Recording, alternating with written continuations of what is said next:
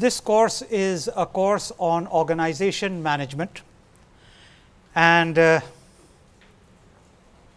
organization management is the centerpiece of all management action. Whether you are dealing with concerns of finance, marketing, production or manufacturing, every function needs to be organized. Therefore, so far as the nature of the subject matter is concerned,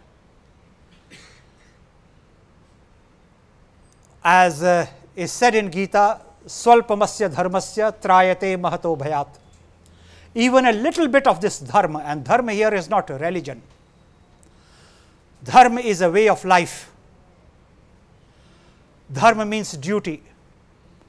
Trayate mahato bhayat dispels huge doubts.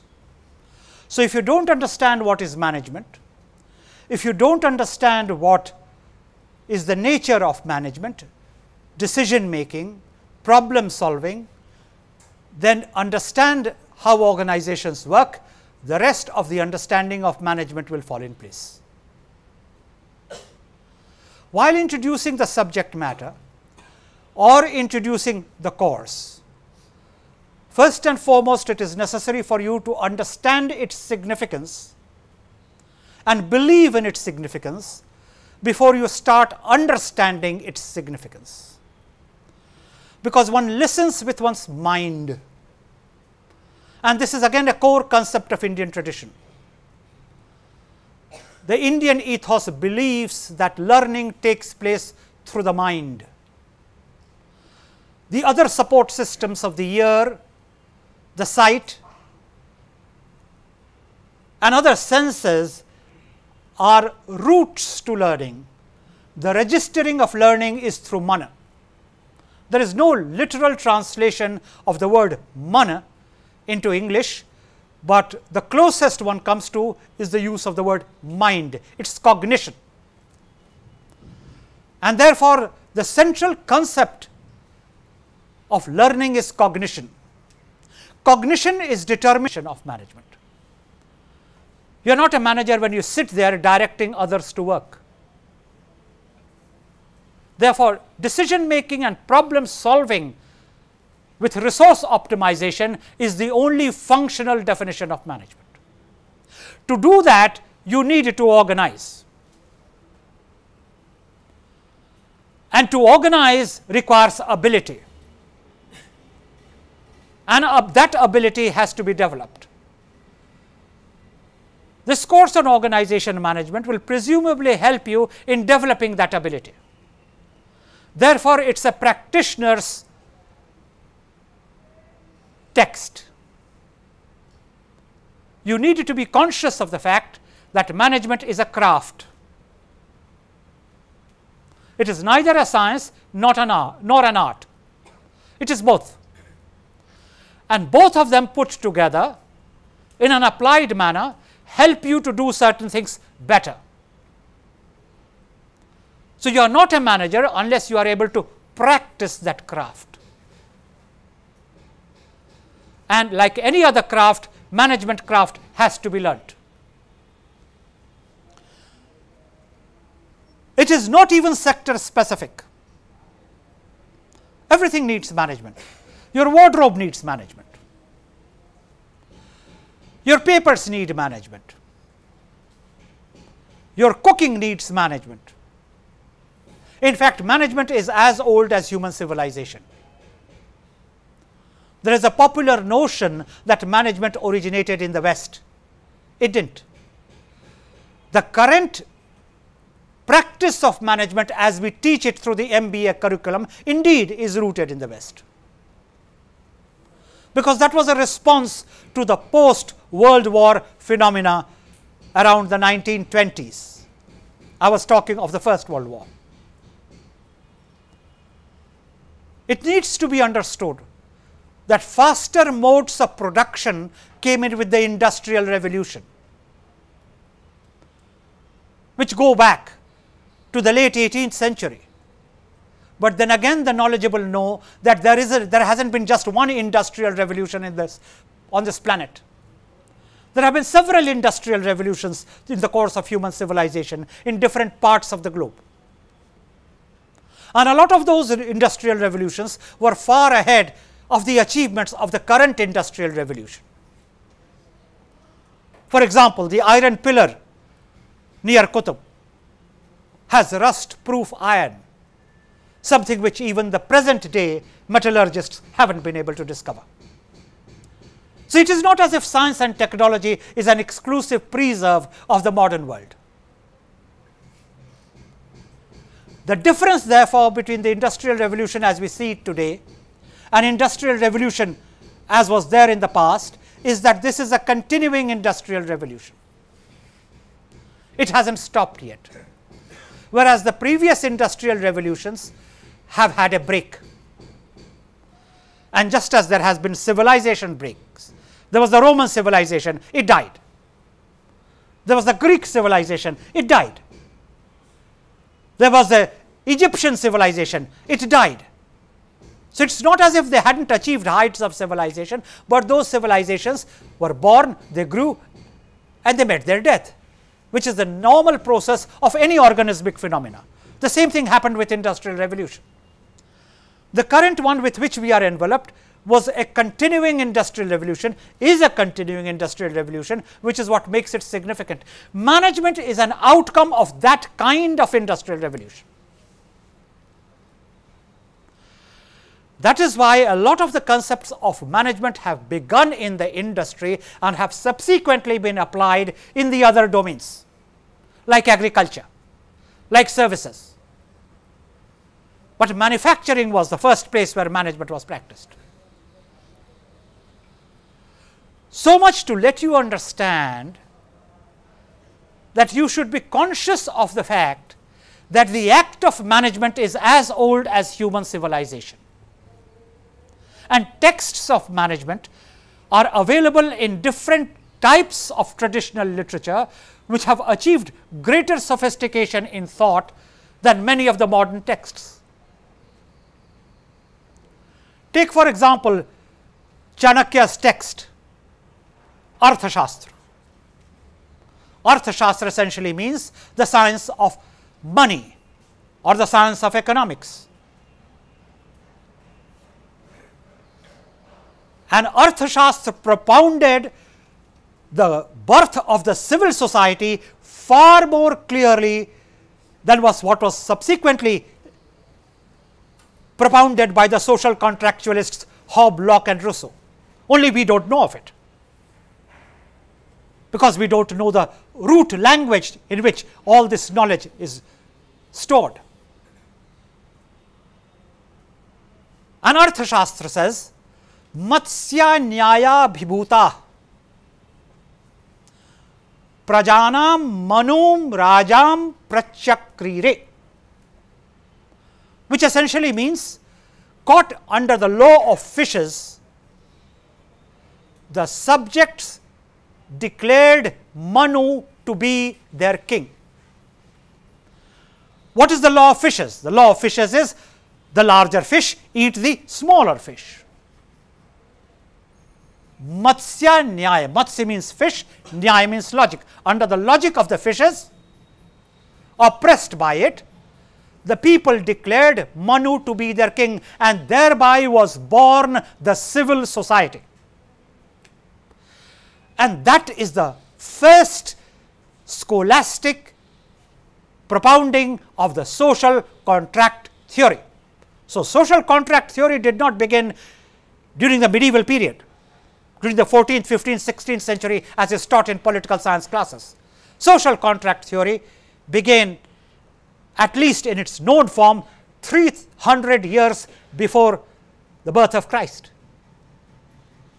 And management in its form began then, because the formation of the civil society is the first major step in the practice of management. It is only when a civil society is born that you can manage optimally, and that is the nature of the subject.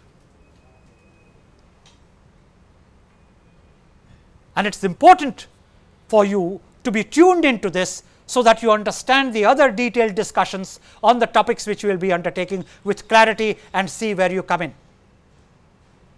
It is also important for you to realize that the nature of the subject requires, as I have said more than once, decision making and problem solving with resource optimization.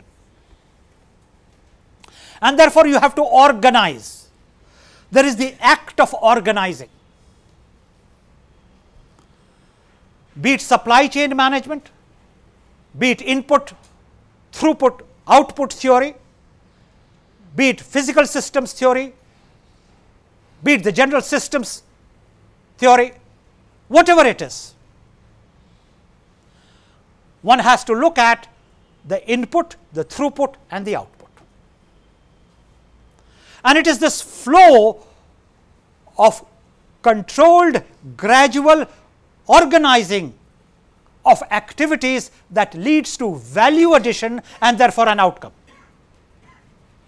All management action therefore is rooted in the result of value addition and outcome. For those of you who may not be familiar with systems thought, let me share with you a very simple concept.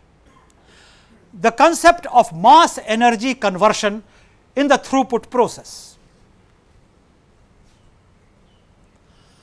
Value addition takes place through the mass energy conversion process. And it is important for you to recognize that the sum total of mass and energy is constant in the universe. This was said in Gita several millennia ago, and it was written off as the shepherd's tale. We had to wait till Einstein restated it to start believing it. I do not want to shed any tears on the kind of intellectual slavery many people suffer from in not believing anything which is rooted in their own tradition, but only believing something which originates in a prestigious learning center elsewhere. God bless them. I have no quarrels with anyone or anything. But surely civilization in its known form has survived in many river valleys across this planet in a very evolved manner.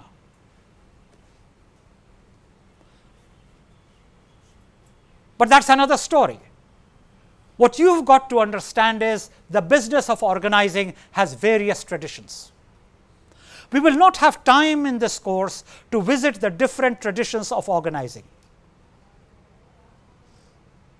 We will, however, be looking at the process of organizing and how it is done. It is that which takes me to what could be captioned as the introduction to organization management, its nature, scope, and if I might add, complexity. Let us be clear about the nature of organizations. And you find here that I have said that organizations are all pervasive. You heard me argue that organizations are central to civil society. And the first organized form of a civil society is the family. Family as a concept leads to an identifiable father and of course an identifiable mother. And when you will get into the psychological dimension of a growth of a human being, you will find that it is not just a biological father and it is not just a biological mother which goes into the personality makeup of a child, but there are traits which, want of a better phrase, are labeled male traits or are labeled feminine traits. You could have used any other name, because it is about time a post female eunuch generation, if you know the name of that book, and you should, because it caused a major revolution in the understanding of gender relationships. that basically there is nothing which is essentially male or essentially female. What marks a difference is a simple biological function.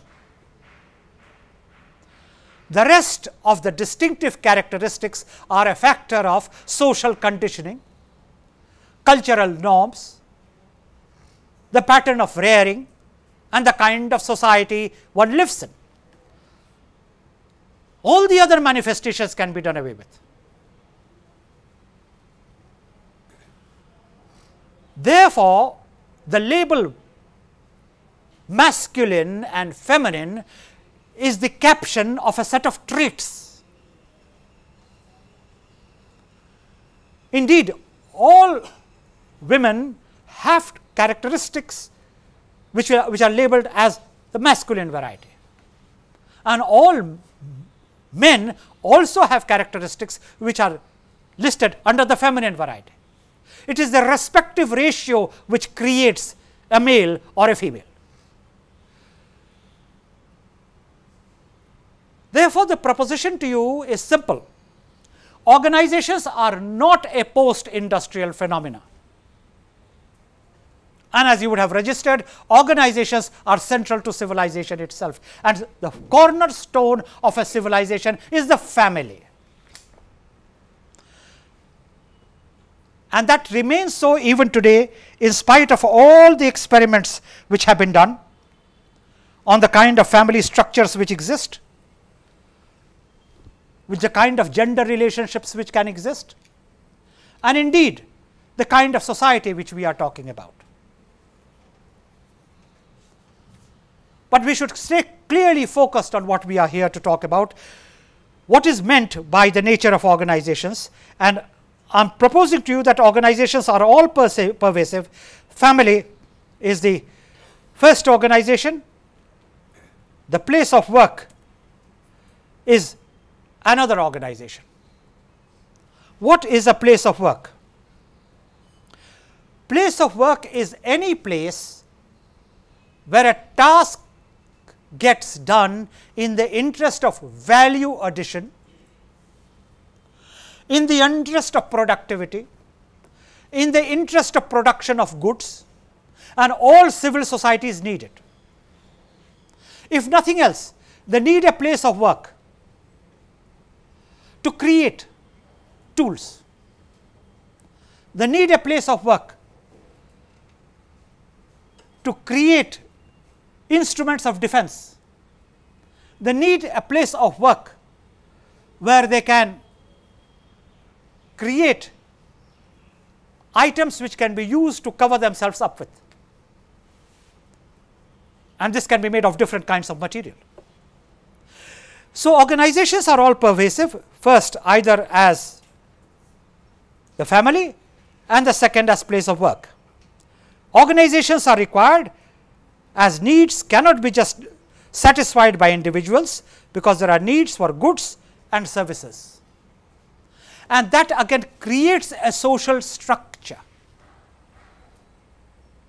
So, first you have the cornerstone of a society, then you have means of sustaining the society, and then as the society grows, there is a social structure. The social structure definitionally creates a division of labor.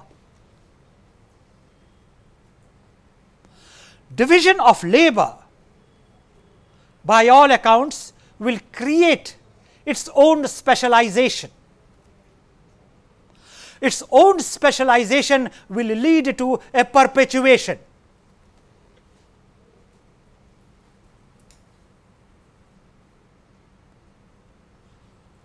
Because skill is passed on from one generation to another. And it is in this that the caste system was born.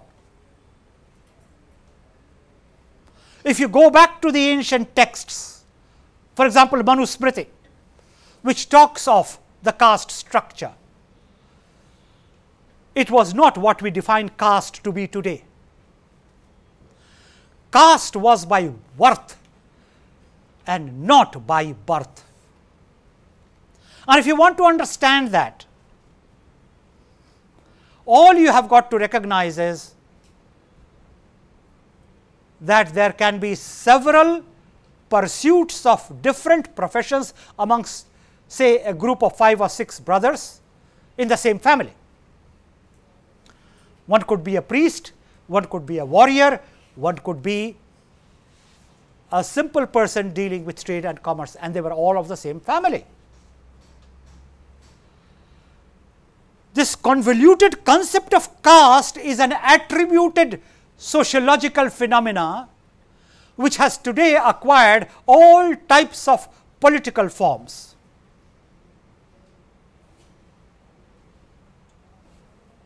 One of the advantages of understanding how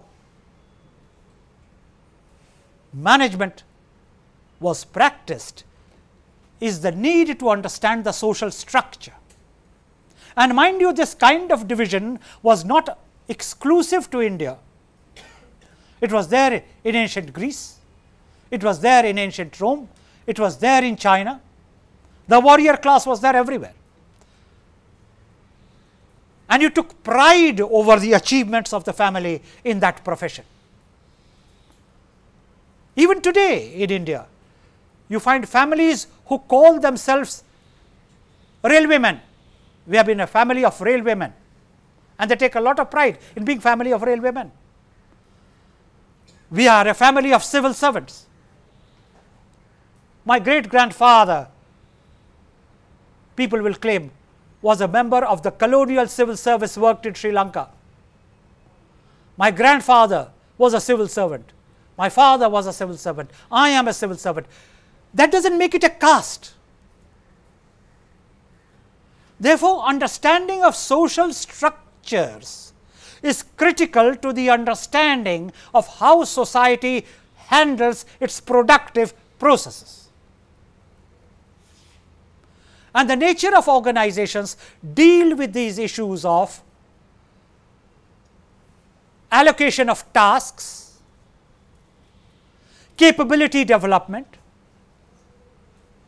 transference of learning, training and development, but we shall see more of that as we go along. The organizations as needs cannot be satisfied by individuals, satisfy those needs. And therefore, you need an organization for goods and services, and you need an organization for the sociological needs. When you organize, there will be a hierarchy. Hierarchy is both by designation and by brand.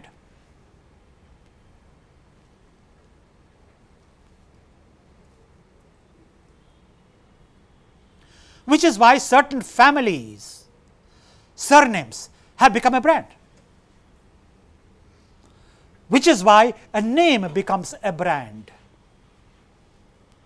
Because ultimately, all organizations require some kind of a decision making structure, and you will find through the course the word structure will reappear over and over again, because structure is the concept which defines the relationship amongst the constituent units. Once you create a structure, there will be an exercise of power, in the best sense of the word.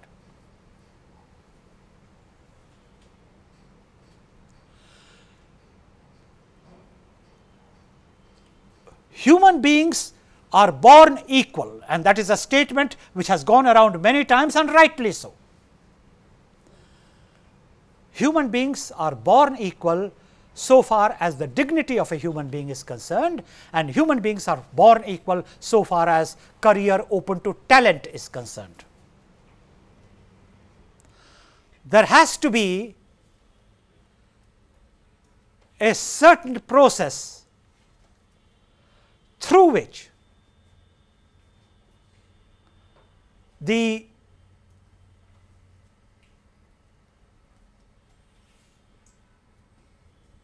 functioning of the society will have to recognize that you have to organize constructively, and not everyone can decide over everything. So, ultimately the ability to exercise power also becomes an effort in creating live structures, and power, the use of which determines the nature of the constituent units of the organization structure, determines the nature of the input, determines the nature of the output, and determines the nature of the functioning of the system. And therefore, ultimately the exercise of power itself becomes a specialization. There are two other concepts besides power which I would like you to note, and we shall come back to this later on in the course to explain. The two additional concepts are authority and influence.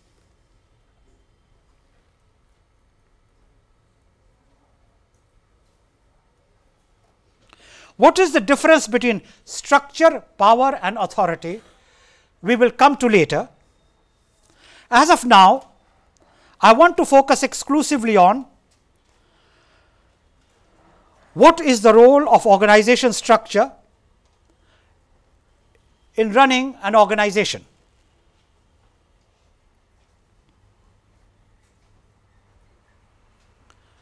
The first and foremost role which organization structure plays in running an organization is that it helps to put together people for the achievement of a given objective. And that is the definition of an organization. Organization is a group of people brought together to fulfill a given objective. That is the difference between an organization and a mob. Therefore, basically organization management is an essay in systematic conduct of human affairs. If the objectives are achieved, the organization is considered to be effective. But for the objectives to be achieved, jobs have to be well defined.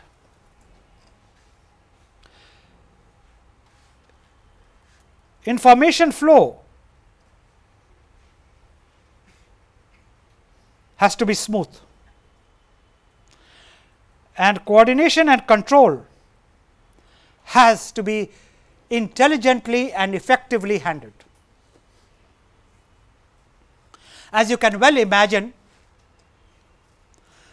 I am already on to explaining to you the scope of organization management. When you talk of organization management, you are basically talking of achieving the objectives, defining the jobs, ensuring information flow, coordination which will require control, and ultimately it has to be an employees organization. Please note, people are essential to an organization. You can't have an organization without people. So, the scope covers all these things, and it becomes progressively clear as you progress in the course. What are therefore the characteristics of an organization? It has a specific purpose which can be both documented or verbal.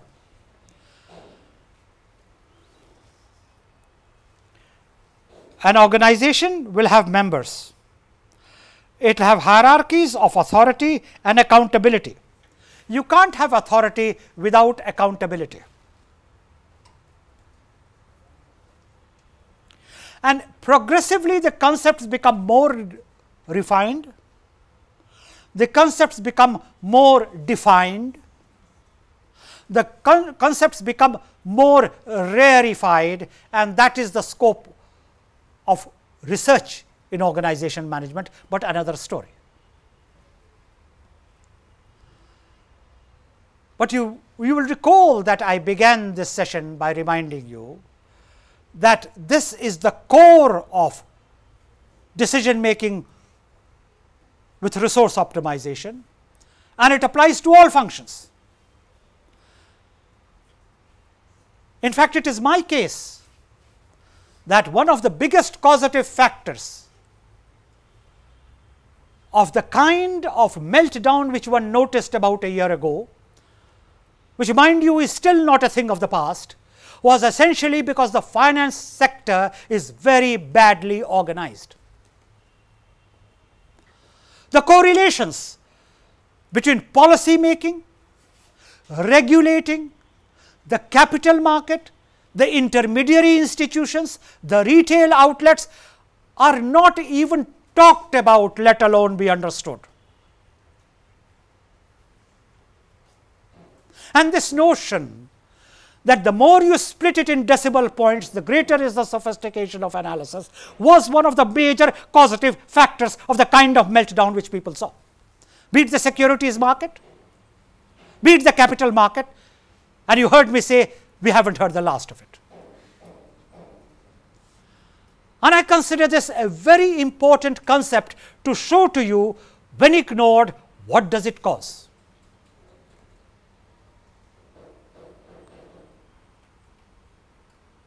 Progressively the realization is getting around that for proper financial systems you need formal organizations which are linked with each other, which coordinate with each other, and go back to what I was telling you earlier on, where the jobs are well defined, where the information is well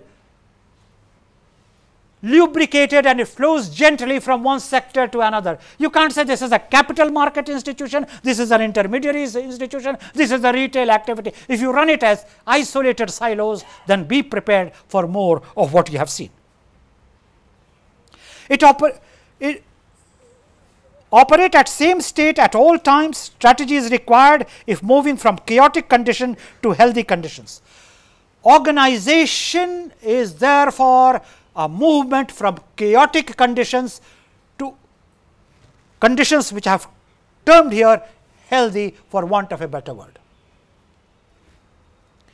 It is part of the macro environment consisting of a society, competitors, vendors, financial institutions, and it has a value system.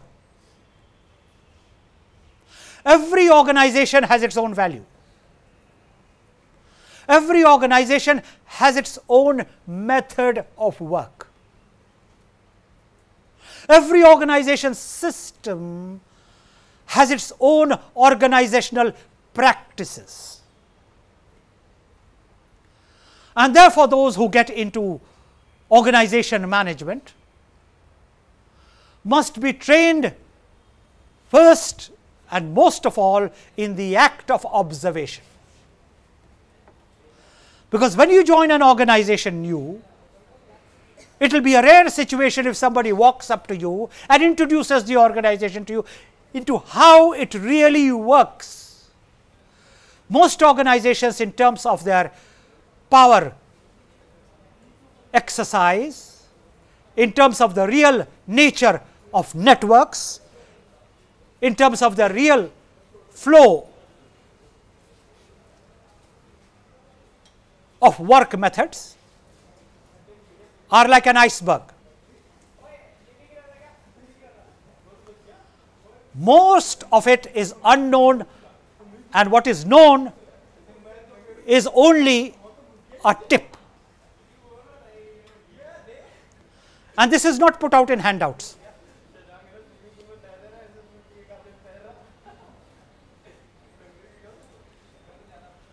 It is also to be understood that ultimately this will have to be mapped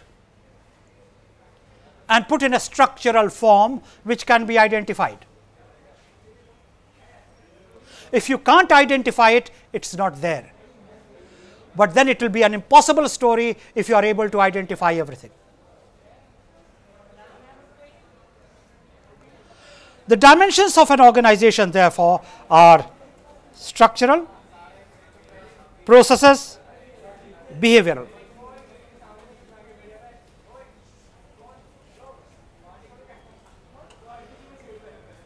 And we will be spending adequate time on all these three aspects,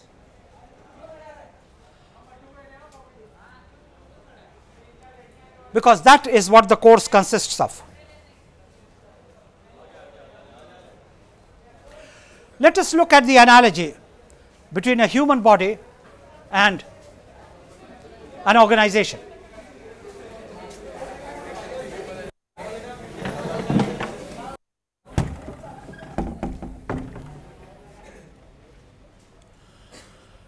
The human body is again an excellent example of an organized system.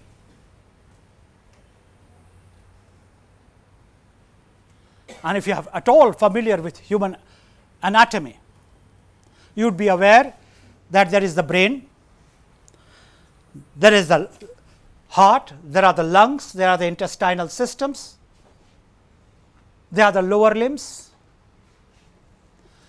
which consist of bones, muscles, blood vessels, central nervous systems, which transmit messages. And of course, this is not the place for me to teach you human physiology. But then presumably, those of you who are literate would be aware that there is such a thing as understanding the human body.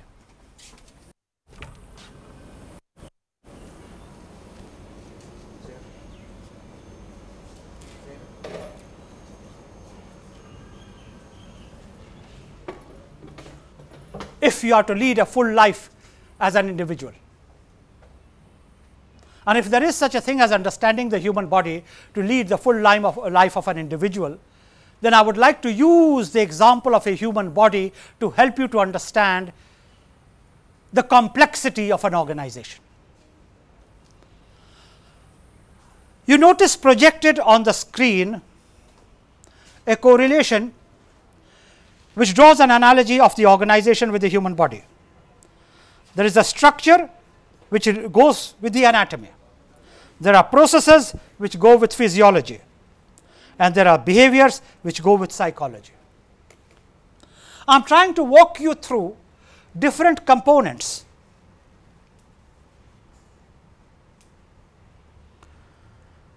of understanding organization structure, organization processes, the behavioral components, because if you go back to the previous diagram, I was telling you that these are the different dimensions of the organization. Therefore, in the ultimate analysis, this should give you an idea of the complexity of an organization, and therefore, what it takes to manage an organization. There are structure related issues. It must have the right hierarchy. It should have a span of control, designing of the line and staff function, nature of management information systems, work methods, job definition, performance appraisal methods. In fact, this is the range of organization management.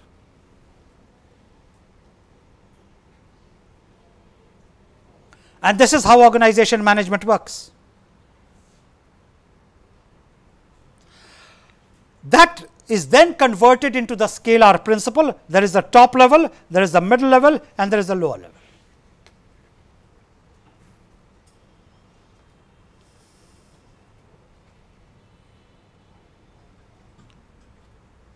In fact, if you look at it,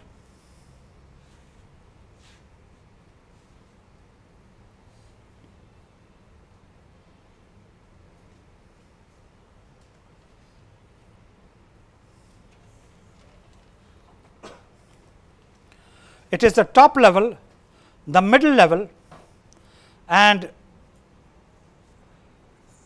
the lower level that constitutes the organizational pyramid.